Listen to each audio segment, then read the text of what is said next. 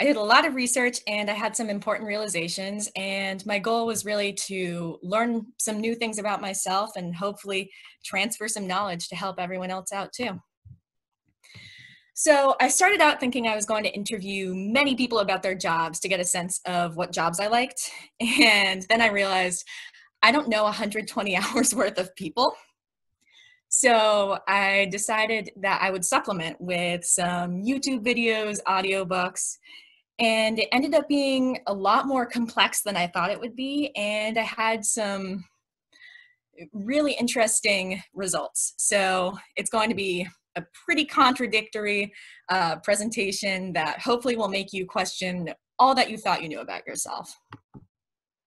Okay, so matching your personality. One of these supplemental ideas was taking personality quizzes. The first time I took a personality quiz, I got the ENFJT personality type. And then I took it again and got a different personality type with an I instead of an E, meaning introvert instead of extrovert. So I was kind of questioning this. So I had someone I knew, my mom, take it as if she was me. And she got I and E split right down the middle. So I'm kind of an introvert, kind of an extrovert with NFJT. And then I also took a look at my interpersonal skills and found that my verbal skills are what set me apart. So why does this help? You may be wondering why I took personality quizzes, since a lot of the time these personality quizzes can't really show that much about you.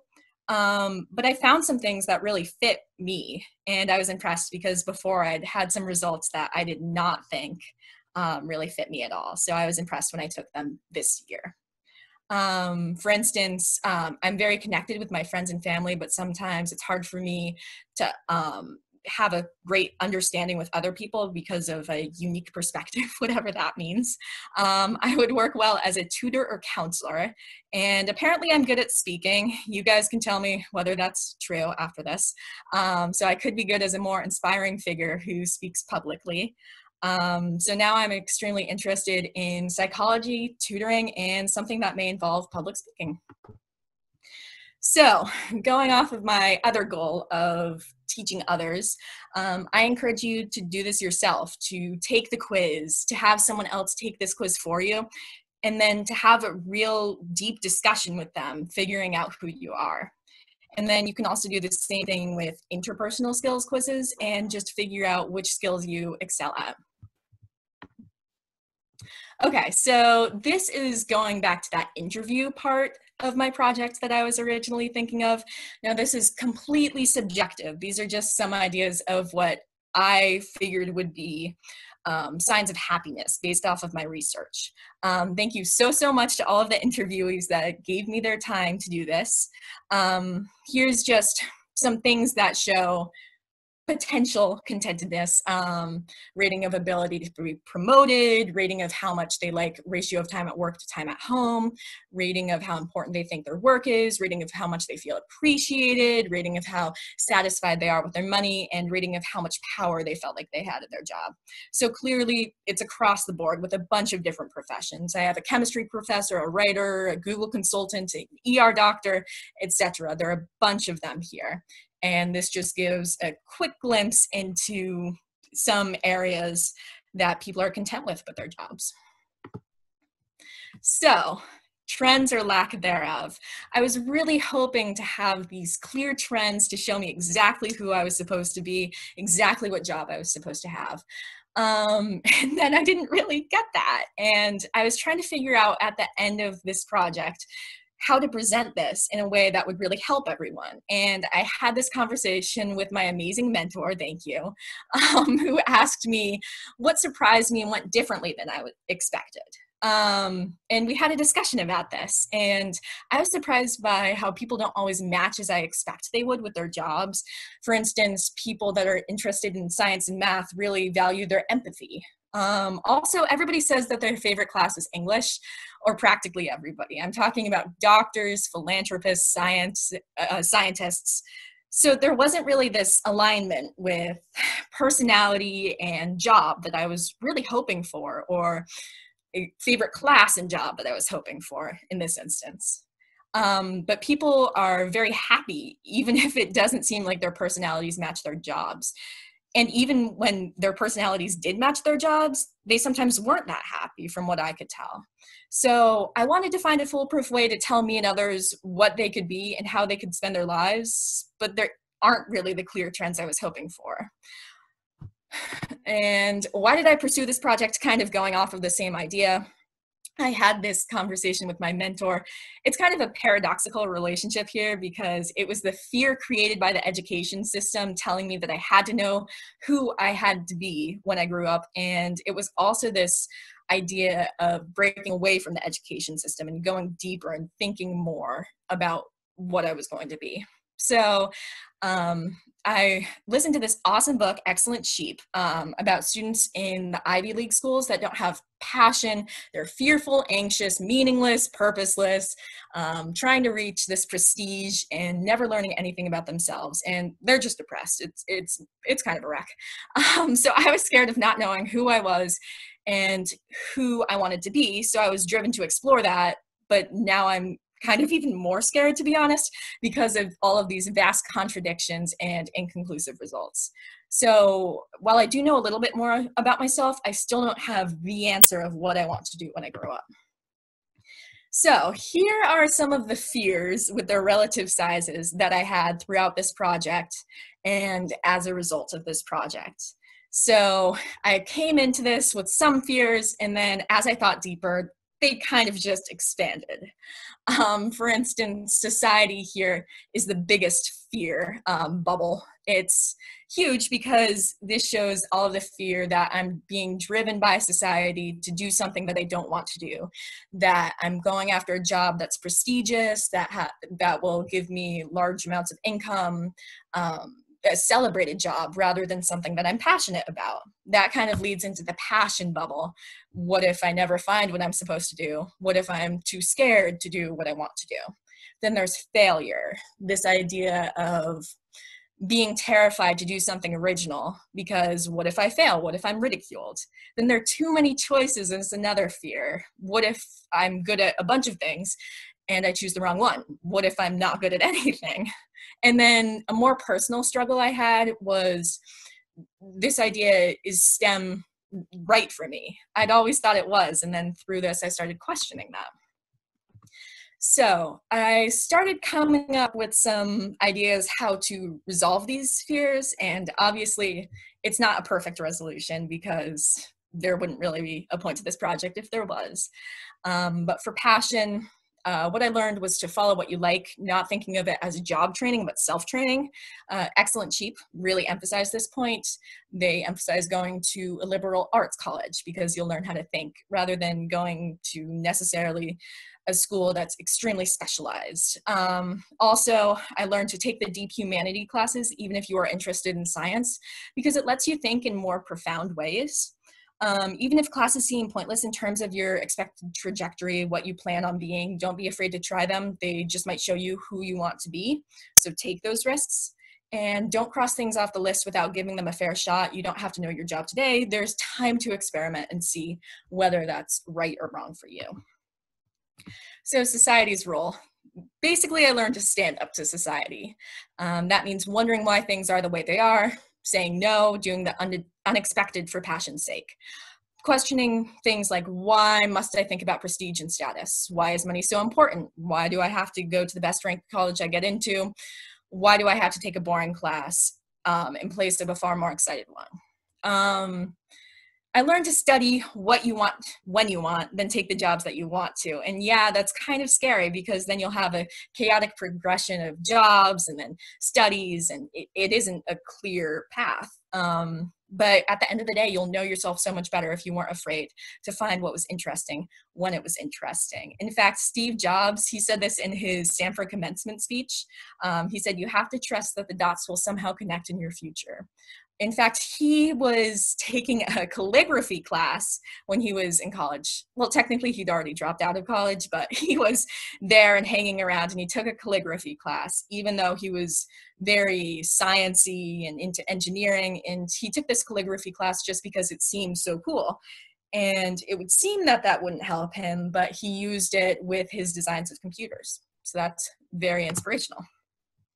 As for too many choices, I also learned about this thing called a multi-potentialite, someone who can do a bunch of different things, who's really good at and passionate at a bunch of different things, and who pursue a bunch of different jobs or have one job that's very interdisciplinary that they excel at. And they have a huge edge because of this. So that kind of stemmed my fears a little bit about too many choices. And then failure. People are very caught up in gossiping about others because there's not a whole lot else to do during this quarantine, and other times, obviously, as well. And people are so sure that they alone are to blame for their mistakes. There's really this feeling of shame when people don't succeed. So I learned that there's more to it than skill and effort. I learned that people really have to embrace this, and that people have to question why they're letting society and other people's perceptions control what they want to do. So this is the more personal side. My fear that I was pursuing STEM when really I was meant to pursue English. So as a kid, I would write stories and read books all the time. And I only really stopped because I got such a big workload, and then I wouldn't stop homework till 9:30, and then I'd want to watch TV for 15 minutes and go to bed and not really stimulate my mind anymore. So I thought about being a writer when I was a kid, but all of society was pushing me away from it, telling me that it was really unstable. So I started telling myself, everyone wants to be a writer, right? That's not something unique to me. That's something that everyone wants, and then they grow away from it. But through this project, I've started wondering, is being a writer only something for the brave? Is that why writers are so inspirational? They've been picked out by natural selection, and they're willing to defy society, and that's why they have such inspirational stories to tell. So then I started wondering, well, maybe I'm supposed to be in English and I'm just not brave enough for it. But then I started thinking about my love for STEM as well, that science and math love. So I've been passionate about science blocks since elementary school, and I've enjoyed my science classes a lot in high school as well. I remember the science kit I got as a kid where I'd play with magnets, and I loved it so much. And a lot of the science ideas and principles are just really interesting to me. And I like thinking hard. I like that productive struggle that science and math allow for. And I really like soothing math problems. And yeah, this is nerdy, taking math tests. So some review from this. I would work well as a tutor or a counselor, and that's something I kind of expected. That's something I thought would work well for me, so I'm glad to see that confirmed. Also, I like how this drew a picture of me that shows kind of my contradicting traits in a cohesive picture. For instance, my competitiveness and my compassion working together. But I still have a lot of questions about myself. How does my math and science passion fit in with my English passion? How do my speaking skills work in there? So I want to be a scientist, but I've always had this hesitation about lab work and not working with others, and kind of this social isolation. Clearly, I'm meant to interact with others, as shown from my personality quizzes, which I kind of already knew. So this confirms some of my fears. Also, I'm fearful that I'm not meant to be in STEM, and this fear that society is pushing me towards it. So at the end of the day, I can't tell you what I'm going to be doing in 10 years, but this was not a failure. I've kind of learned to dream and dig up some of my old dreams as a kid through this project. So I wanted to be a geologist, then a teacher, then an environmental scientist, and a psychologist. And I gave up each dream in pursuit of the next, thinking that I was naive and I didn't really know myself with the last one. But now I've had time to reevaluate and remember that passion and realize how well I would fit with some of those ideas. So I've also been inspired by countless TED Talks, showing me all the opportunities I have for such impactful careers. I also saw a lot of passion. Thank you to my interviewees who were so amazing. I saw so much optimism and so much love for their jobs. One engineering professor told me that he would be happy to work on a Saturday night simply because he loves it so much. So that's just dedication. And I really liked seeing that optimism and realizing that my job really can be something that makes me extremely happy. I've also learned more about myself, my strengths and my weaknesses, my personality. And at the end of the day, I'm glad I don't have the answer about what I want to be, because in a few years I would be heartbroken and nervous as I fell off that one path. I also examine society and learn not to be the excellent sheep because I know to look for my passion without becoming anxious about it. And I will take this knowledge and continue to try to break away from society's crazy expectations. And rather than studying 8 hours tomorrow night, maybe I'll try to learn something more about me. But knowing me, I'll probably study 8 hours tomorrow night and learn something about me. So this project was not a failure. I do not know what I want to be when I grow up, which was kind of the original goal, but there's so much comfort in limiting it down to what I want to be, and I'm okay with being uncomfortable. I'm glad that I know about society's role. Yes, it's really nerve-wracking to realize that society's been pushing me around a lot, but before my job, I have to think about who I am versus how I've been influenced. I've also learned to stop ruling things out. That's very important because it allows me to really think about all of my possibilities without just limiting them based off of a small idea.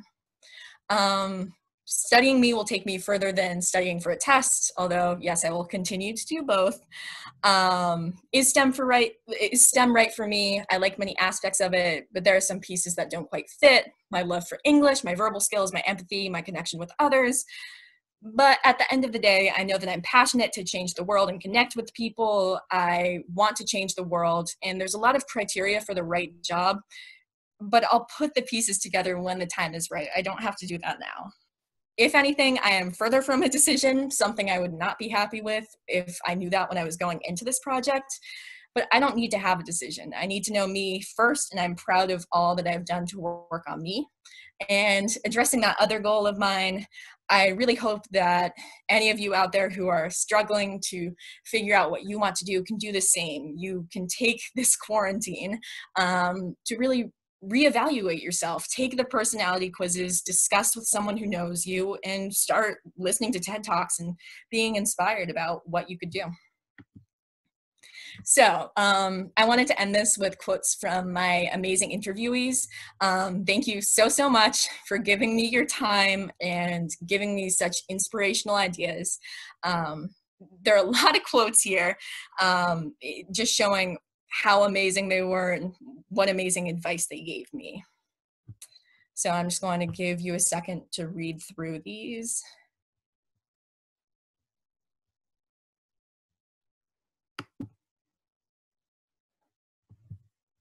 And here's one I like especially. I would tell myself to try to not always take the easy road. Challenge yourself. Don't become professionally complacent. And another one I really like is here. Life is an adventure. Take the risks. So thank you so much for watching. I feel that although I didn't end up doing exactly what I had planned, I was able to adapt and learn a lot about me and hopefully help myself with my job path. And I really hope that this was helpful in showing you how you can really rethink yourself and rethink your goals. So thank you for watching. Nice job, Claire. Really, really impressive. The thing that stuck with me the most is that you learned a lot about yourself. You said a few times that you didn't feel like you found your career, but you didn't need to, and that it's okay to feel like you don't have a decision. And I think there's so many people now, whether they're high school, college, after college, that need to hear that it's okay to not have a decision. So I hope that there's people out there listening and knowing that, because there's a lot of pressure that I think we put on ourselves, society puts on ourselves. You said that earlier, that it's okay to not know. And I think this exploring of yourself and this journey really was meaningful to you. So nice job. Thank you. I see we have a couple comments here, so I'll read those for you. Mr. Masseni said, Claire, nice job. I think that in 10 years, you'll be happy and a success. Great insight and reflection. Well, thank you. And Pat Lore said, Claire, you will clearly change the world. Great job. Excellent insight from a very smart, introspective young woman. Thank you.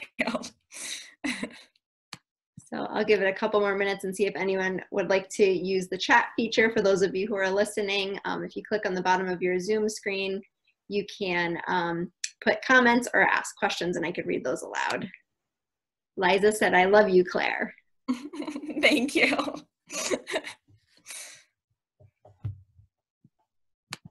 So you were talking a lot about this English first STEM, and I kind of got the sense that you felt like STEM was the right way to go, but English was sort of your passion. Um, Yeah, that's an interesting point. So, going into high school, I kind of thought of myself as a STEM person. I've kind of thought of myself as a STEM person ever since. And I hadn't really had the time to consider English. But through this process, I've really had the time to think about that. And now I'm not really sure. I know that I'm passionate about aspects of both. So I can't really say, and I think that's kind of the point of this project. yeah, I think it's really interesting the things that you said about all of it, and I think the idea of not making a decision, not feeling like you have to make a choice, and sort of exploring all those areas, and maybe somewhere out there there's a career that has a little bit of both. I think, you know, back a long time ago, it was you're either a teacher, you're a doctor, you're a lawyer, or you're a scientist, you know, and now it's a little bit, you can sort of bend those all together sometimes, especially if you have certain interests. So I think continuing to explore, continuing to look into it is wise, because sometimes quick decisions aren't always the best. Let's see, we have another comment from Claudia. Way to go, Claire, so well done. Thank you. And it looks like we have a question here from Katie. What was your favorite resource in this project? Did you learn more from the tests and the readings or the interviews? All right. Well, thanks for that question, Katie. I have to say, Excellent Sheep, after listening to that, I kind of had a mini existential crisis, not going to lie. That was very impactful. It made me really think about why I was doing what I was doing, why I was studying what I was studying, why I cared so much about getting into the best ranked college I could, and whether I was supposed to be pursuing science and math or whether I was supposed to be pursuing English. So that really opened up my eyes.